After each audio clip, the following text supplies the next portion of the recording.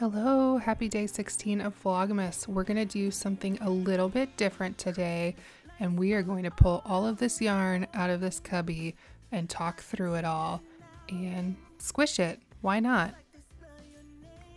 As you're watching this, I am likely on an airplane on my way back home from my fabulous vacation that I will most definitely talk to you about soon. Alrighty, so I decided, or I asked on Instagram who would be interested in seeing a stash dive, or kind of what is up here in my stash. And in all honesty, now that I've pulled it all out on the floor around me, I kind of forgot about some things. So this is going to probably be good for me as well. But I did empty out my cubby full of sweater yarn, or sweater quantities of yarn.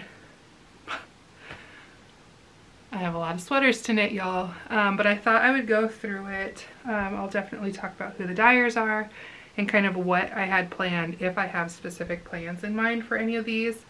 I have a few sweaters and tops in my queue and in my favorites and things that I purchased patterns for, but I don't have any solid set plans. So let's just look at what we've got first.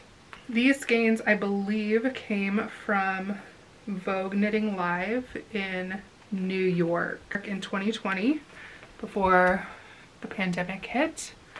But I grabbed some Madeline Tosh, and I think I got these from Stephen B. So this is Mad Tosh Mars Rover, and it's not coming across quite as pink in real life, or on camera, as it is in real life. And I also got these on the Tosh Merino Light and Copper base, which is a 90% merino wool, 8% acrylic, 2% gold stellina. And it is a fingering weight. So I grabbed 3 of these. And then this skein of Boom Slang, which is this really pretty deep green to kind of go with it. So you can see this Mars Rover has some speckles of green, so I thought that would look really nice as the contrast color and maybe a yoke or something like that. So I've got that from, again, VKL New York, I think, 2020. I popped in the Chili Knits booth while I was at VKL and picked up 3 skeins of this glitter sock, and it is Corminaire, maybe, I think is the colorway. It's just this really gorgeous kind of deep plummy burgundy. And again, I was really into the stellina apparently. Like everything at VKL was glittery and bright and I wanted all of it. But this is a 75 superwash merino, 20% nylon, 5% silver stellina. And it is it says 4-ply. It is a 2-ply base, but maybe that just means it's a fingering weight and not a DK. So I grabbed 3 of those to make a top with. Probably something short sleeved. I also grabbed a skein of Summer, also from Chili Knits, on their glitter sock base. And I grabbed a mini skein set. This isn't necessarily sweater, but it is a yarn kit that I picked up for specific reasons. So this is going to end up being something together. I just don't know what. I had ideas to do is it a meandering shawl by Stephen West? I believe Chili Knits had, I think she had a sample up in her booth of a meandering shawl that she had done with like her neon minis, and just, it was super colorful and it was gorgeous. And so that's where that inspiration came from. I don't remember where I got this. I might have ordered these online from Madeline Tosh. These are the Night King. And I got these quite a while ago. This is their, and I want to say this was before Madeline Tosh was sold, so like I've had these for quite a while. This is their TML Lights, which is a 90% merino, 8% acrylic, 2% Selena again, but this is a single ply. Instead of, oh wait, I guess this was single ply as well. So yeah, I don't really know the difference. The copper is, well, it's more of a coppery stellina. It's not even gold stellina. It's very coppery colored. And I think they discontinued that base. This one looks like blue and red and green flecks of stellina in there. It's not picking up on camera at all, but yeah, very pretty. Again, another random top. I don't know what. Those are all single ply bases, so I don't know. I don't know what I'm going to do with them. I have 4 skeins up here in my cubby. This is actually a project that I have on the go. This is my Wildwood sweater. So I have 4 more skeins of Careless Whisper on Magpie Fiber Swanky DK. And again, it is a project I've been working on. I'm through the yoke and on the body at this point. So these are just sitting and waiting for when I need to cake up another skein. I also ordered one of their mystery grab bags from them a while back. I think it was sometime this year. This is their Swanky sock, and it was a 3-pack. And these are all one-of-a-kind colorways. So I mean, yeah, these probably won't be dyed again, obviously, but these are the 3 that they sent in the kit, and I love them. I couldn't have picked them out better myself. The colors are gorgeous, so this is definitely going to be some sort of 3 skein shawl, maybe?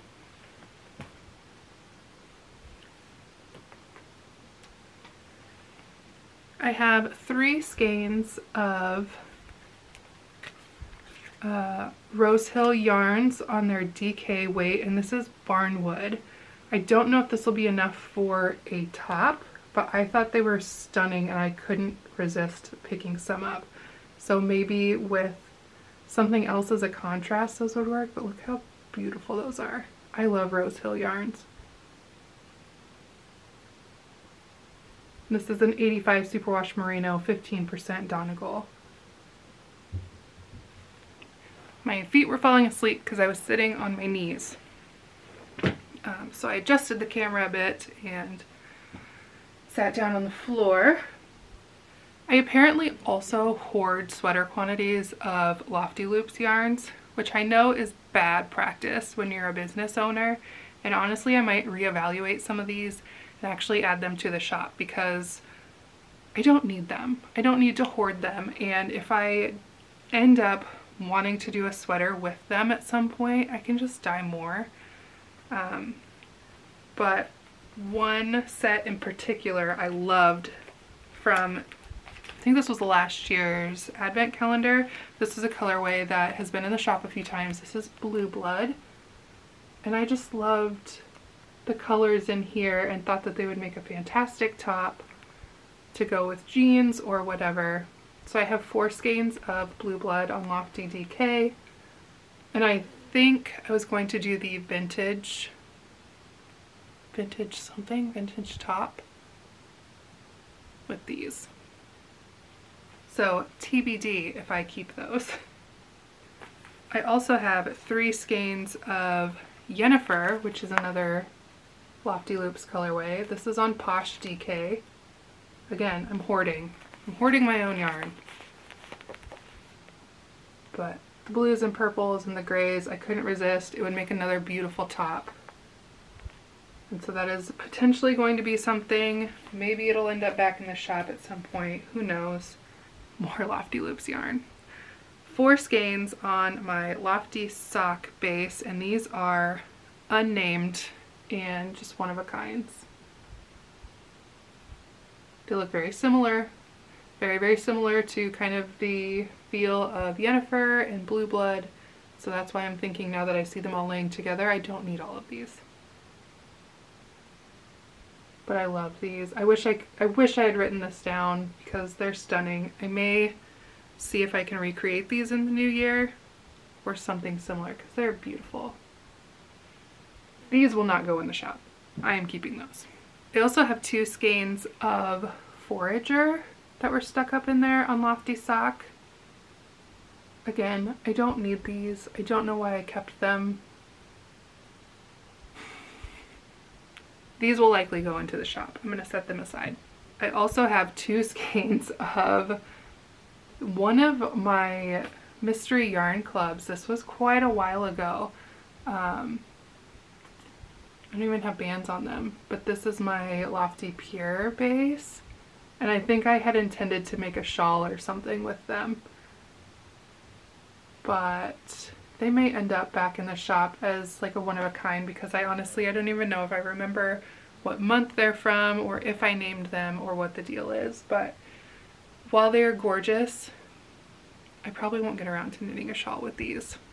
Brandy of Long Dog Yarn had well, she's always having fabulous shop updates and collection releases, and one of her ones earlier this year was the Princess Bride, and so I ended up ordering a sweater quantity of the Cliffs of Insanity from her, and these are on her merino fingering, so it's 100% superwash merino, and it's a fingering weight base. So I thought those would make a gorgeous top as well. I'm thinking maybe another pavement. Really beautiful. I want to say, and maybe it's in with my sock yarn, but I know I got other skeins from Brandy at the same time, and I wonder if I did intend on using one of those skeins as like a contrast for maybe a colorwork yoke or something. So this is why it's so important for me to go back through and dig things out and like set them aside and group them up for projects, because I will stick them up here and never remember. I hit up a D-stash earlier in the year, actually not that long ago, as I was knitting the Alley sweater, but someone was getting rid of 3 skeins of fresh balsam from Explorer Knits. And this is on their Rockies DK base. And I thought they were beautiful, and yes. So I grabbed them. I don't know what they'll be, but I'm happy to have them. So those are up there as well. And then I also found a D-stash.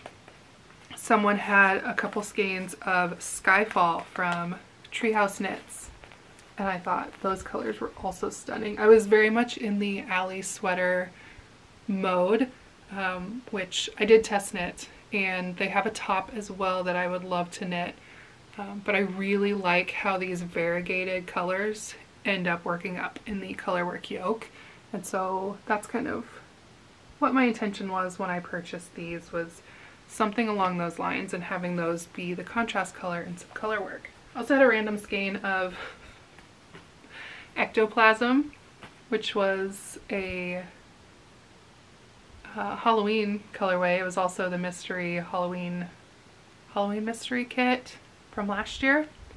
I have no idea why I saved a skein of this. I think I saved myself a kit and ended up using the other color, so this was just stuck up there. I don't know what I'm going to do with this. The skein looks a little rough. I might need to wind that up, but maybe I'll pop this back in the shop, because I can't see myself ever knitting with a random skein of neon green sock yarn, especially since I used the other half of the duo. And then another unnamed skein of yarn that was sitting up in there. I don't know where this came from or when I dyed it, but it's just on Lofty DK. It looks very similar to my Pebbles colorway that I've dyed up recently for my autumnal tonal collection. But yeah, it was sitting up in there. Maybe, I don't know, contrast color? No, probably not enough contrast. I don't know. I don't know why it's up there, but maybe I'll find a use for it. So yeah, that was fun. That's all my, I lie. I think I shared these fairly recently on a studio vlog, but they're all inside this bag because they wouldn't fit in my cubby.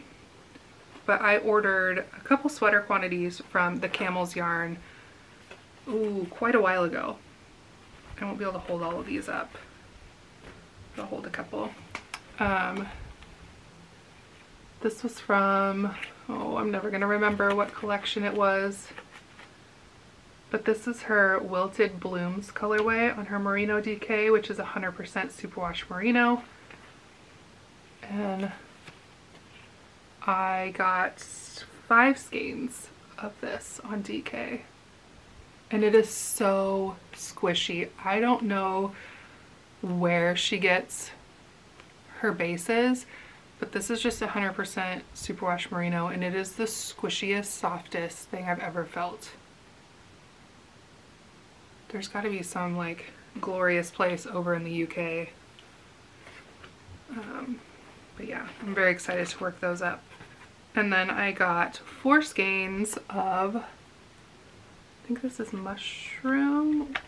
oyster mushroom on her standard sock, which is a 4-ply fingering weight, 75% superwash merino, 25% nylon. So I've got 4 of these. I'm just wondering.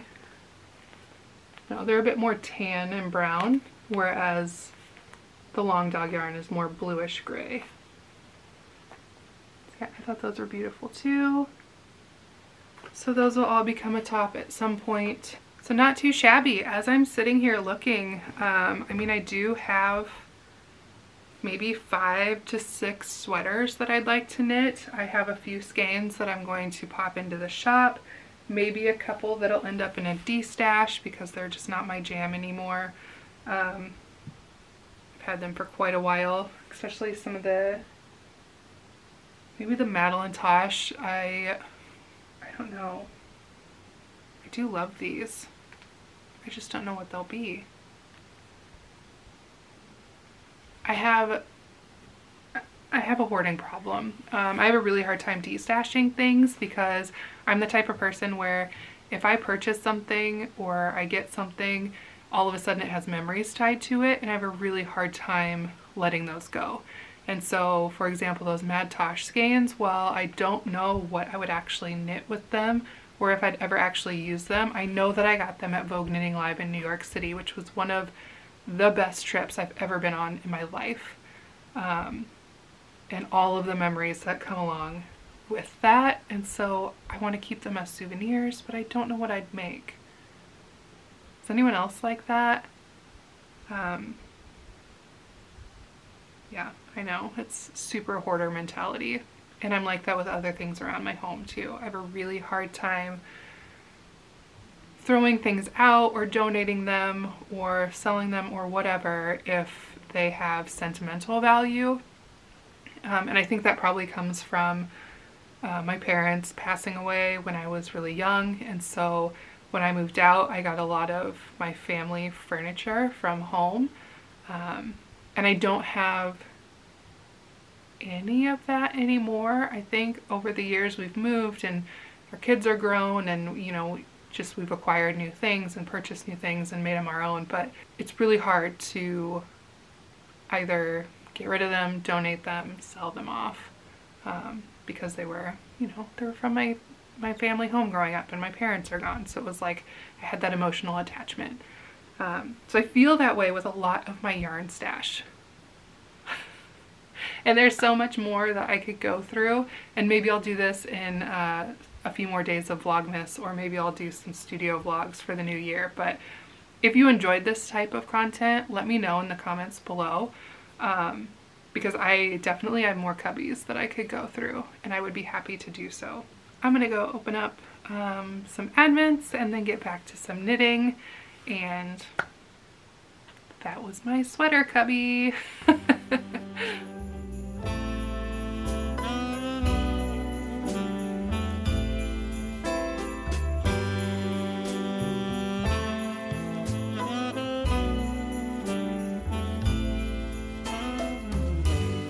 It's Christmas Eve, and I for you. I'm out on a last minute spree, hoping to find that something that makes you see that I love you. I've been out running all day, nothing catches my eye.